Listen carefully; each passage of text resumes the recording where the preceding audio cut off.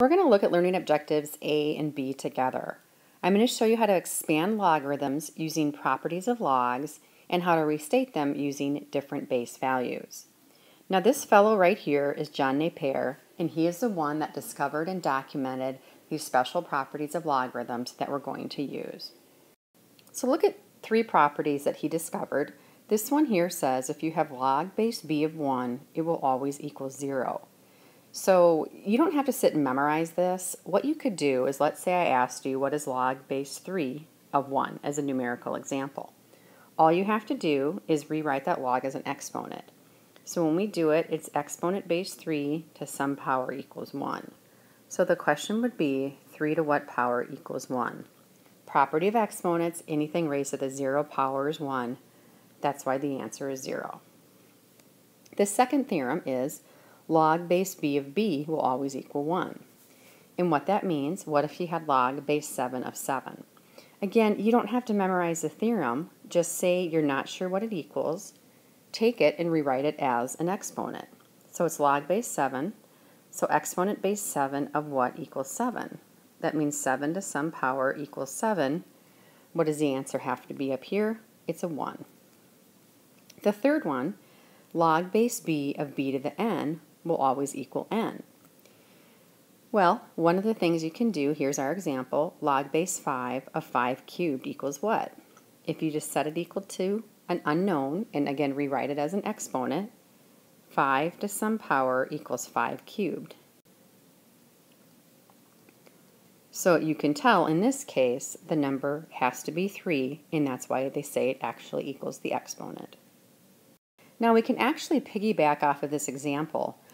One of the properties of logarithms is if there's an exponent inside of a log, that exponent here can come forward. So let me show you. That n would come forward, and so you'd have n times log base b of b. Well, from up here, we know log base b of b equals 1, so this is 1, so it'd be n times 1 equals n. Well, let's use that with our numerical example here. What I would do is this 3 would come forward, so I'm actually going to write this down here. The little 3 would come forward, so you'd have 3 times log base 5 of 5. Log base 5 of 5 is 1. 1 times 3 is our answer of 3 still. So that's just a fourth type of property. Now let's look at this example down here in the corner. It wants to evaluate log base 2 of 32. Let's just go back like we did earlier in the chapter and say it equals something, and I'm just going to rewrite it as an exponent. So 2 to some power is 32. Now you might have to think about it a little bit, but it's going to be 2 to the 5th power, so the answer here is 5. So remember, if you don't see that these properties actually apply, just always revert and take a log and write it as an exponent to see if it helps. Now here is that fourth theorem I talked about in the last slide more formally. All it says is if you have a log with an exponent, you can take the exponent and bring it forward here. Let me show you in these two examples how that theorem would work. Now this first one we can either leave as log base b of 9, or you can actually restate it with exponents. So what they're saying is, wait a second, the number 9 I know could actually be log base b of 3 squared. So if I have that, what can I do? Well, this 2 would actually come forward. So this is the same as 2 times log base b of 3. So these two are actually equivalent statements to each other. This one here would be considered simplified. Now let's look at this next one. We have log base b of 16. Well, 16 can be written as an exponent too. So log base b of 4 squared. In logarithms, the exponents can come forward. So this is the same as 2 times log base b of 4. And technically, this answer here is better because it's considered simplified. Now, this theorem here is very handy, and you're going to use it quite a bit with your calculator. It's called the change of base theorem. So you have to be careful in the calculator because there's really only 2 log buttons. There's this log, and then there's the natural log. Remember, this log button is log base 10. They just don't put a little 10 there. So that's the only time you can use the button. Well, what if you have to evaluate a log other than base 10 and you can't do it in your head? Well, this is the theorem we're going to use, and I'll show you what it means. But let's look at this one first. This is log base 5 of 71. And if I try to figure it out, I'm going to say it equals something, and I'll rewrite it. So it's going to say 5 to some power equals 71. Now, if I think about it, 5 squared is 25. 5 cubed is 125. So I know it's somewhere between 2 and 3. If I put a 2 in here, it's going to be too small. A 3 in here is too big. So the answer is between 2 and 3, but I can't figure it out in my head.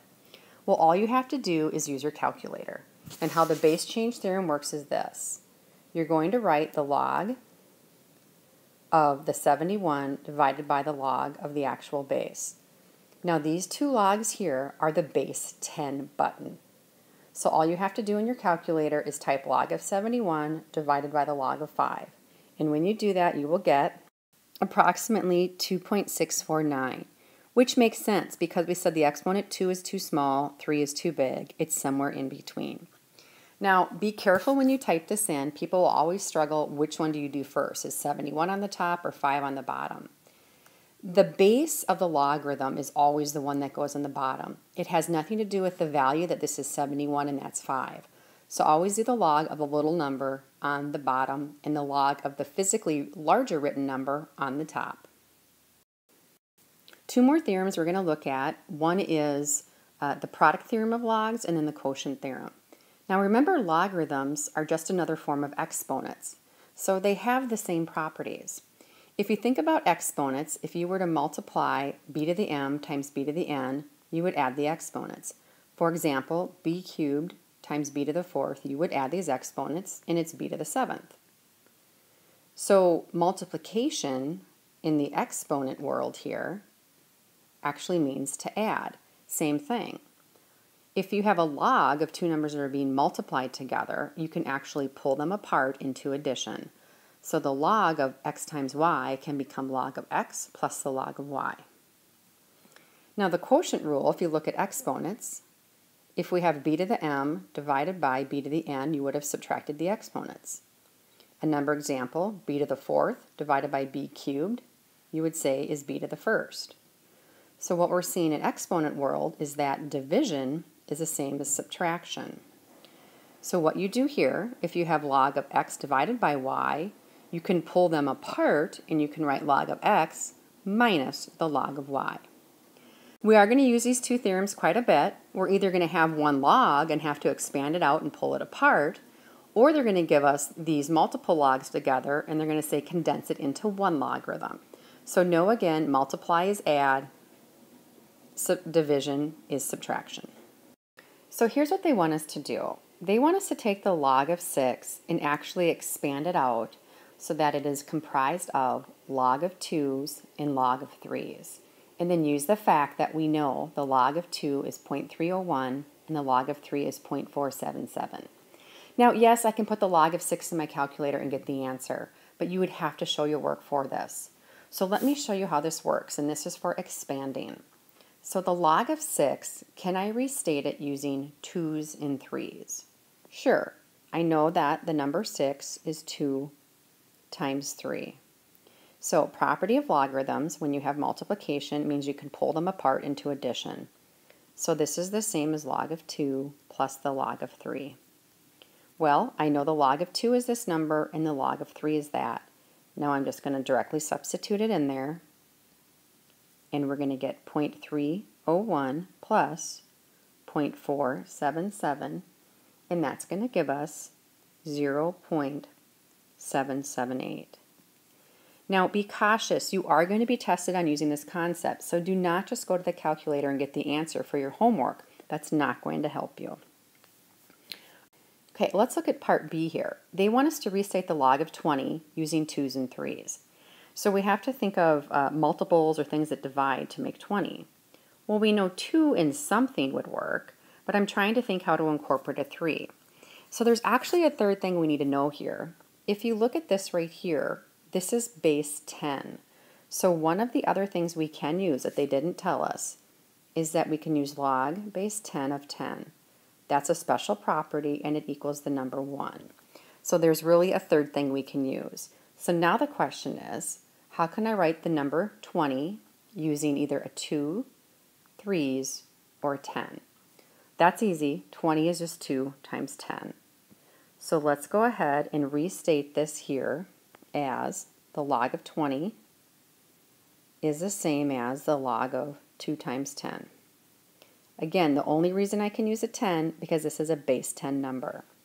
Now I can just pull apart. This becomes the log of 2 plus the log of, I'm going to put little 10, base 10 there.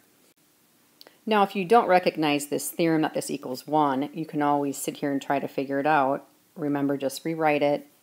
It would be 10 to some power equals 10.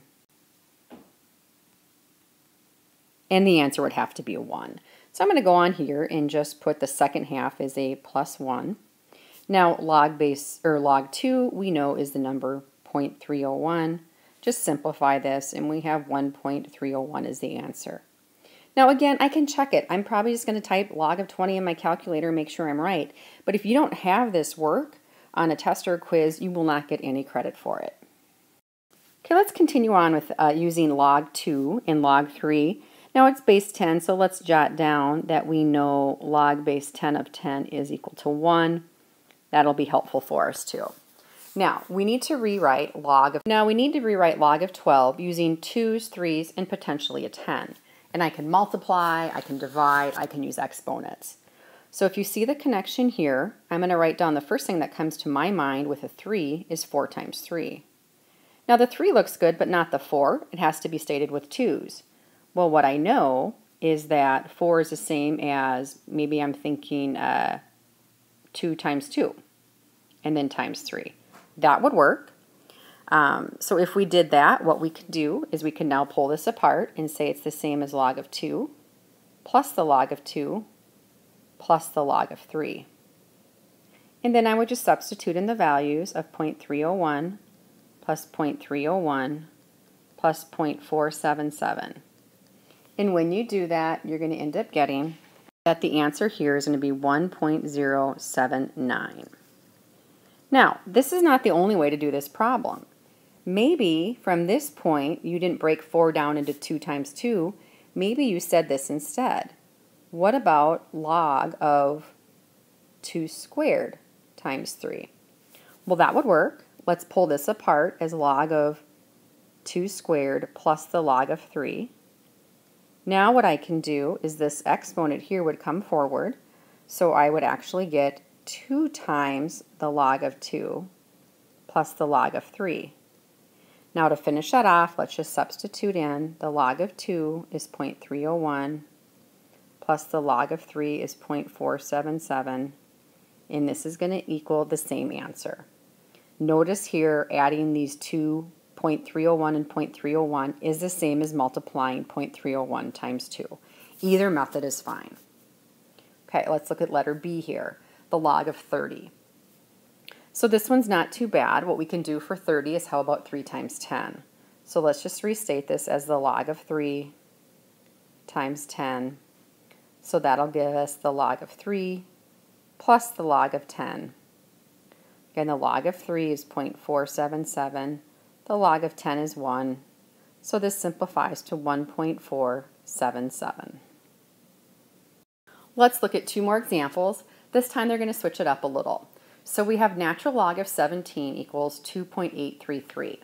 Well, if it helps you, you're more than welcome to rewrite this as log base E of 17 equals that.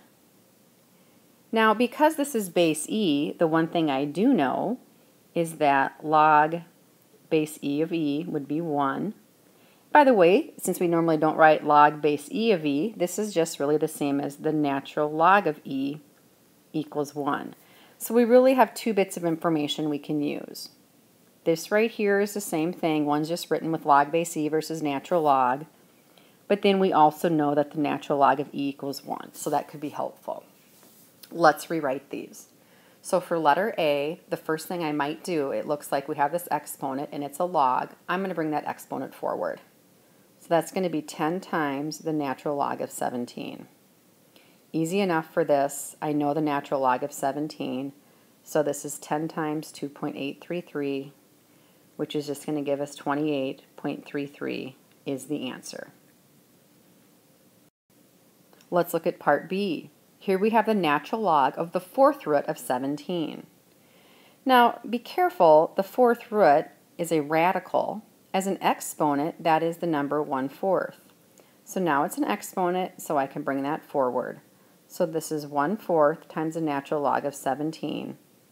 Again, we know that natural log they gave us is 2.833. If you multiply this together, you're going to get 0.708. So in this case, we didn't even have to worry about the natural log of e showing up, but it's always helpful to keep in your back pocket.